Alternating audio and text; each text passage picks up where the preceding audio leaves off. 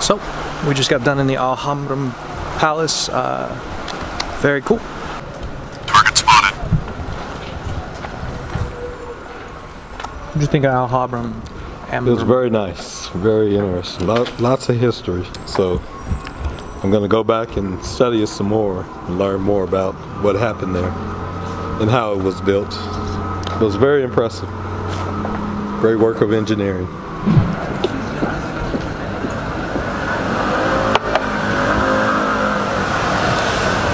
Time to eat. You gotta stay full when you're out here like this, alright guys? Make sure you eat. Make sure you drink plenty of water. All day long. I don't stop eating, you heard me? So we were just eating dinner, lunch, whatever you want to call it, our only meal of the day. And this guy, this English guy, told us about a walking tour that's going to take us up the mountain. It's free, but all these tours that are free, you have to give a donation at the end. But we're going to do that now. So we're about to head up the mountain. It's going to be cool. Free tour of the city.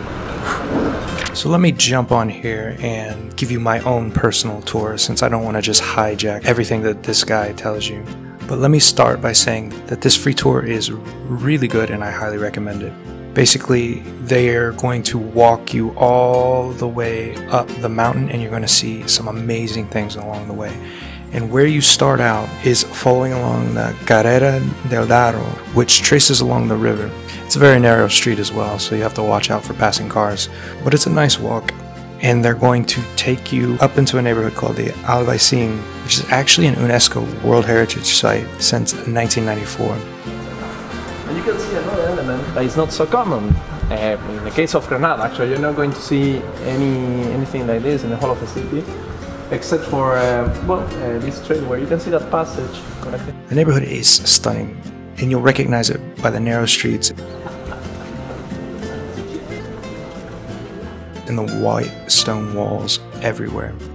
Now this used to be an old Moorish neighborhood, or the people from North Africa, and there's a ton of history here, from people populating this area to moving out, Romanis, Gypsies, Catholics, Islamic people. Not too much about gypsies. The gypsies here in Granada, in Spain. The history is very confusing, but the tour guides do a decent job of breaking it down and giving you some interesting facts.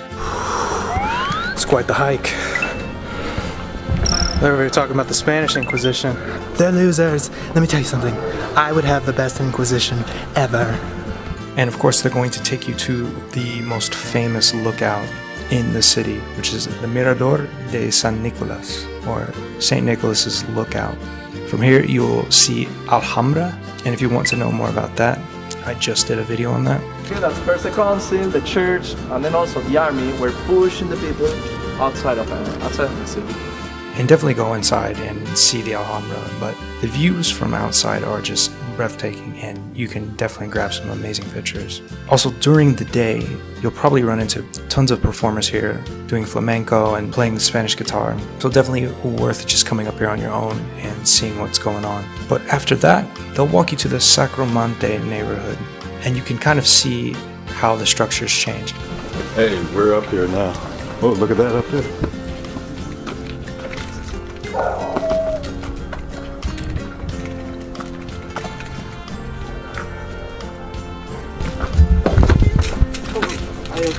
I'm good.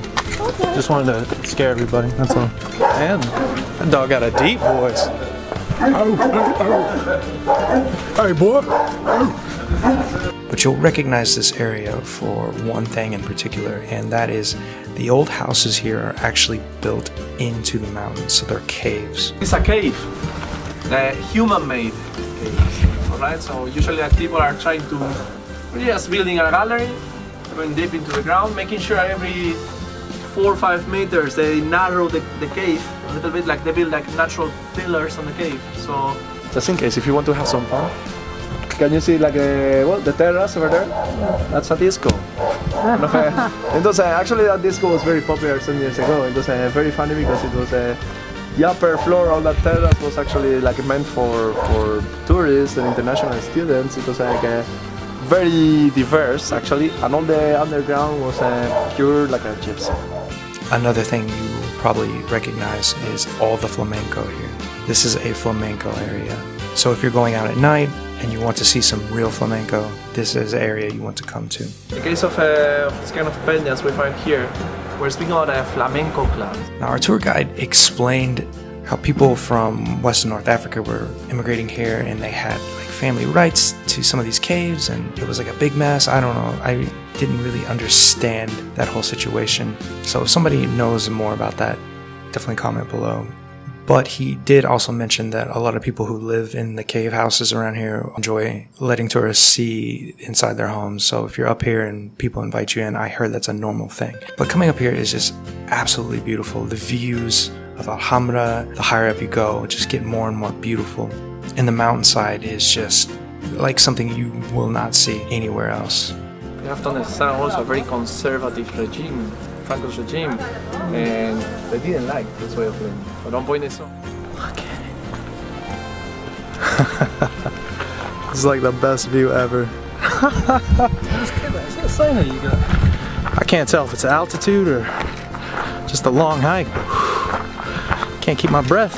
Boy, I'm out of shape, boy. You can also see the Sierra Nevada mountains from here. These mountains behind me, these are actually the original Sierra Nevada mountains, which is really cool. Right next to this olive tree that's sitting right behind me. So basically, when that snow melts, it comes and it's a waterway down this valley right here, and it brings water into the city. And it was built 800 years ago, and it still exists today. That was a cool thing to point out.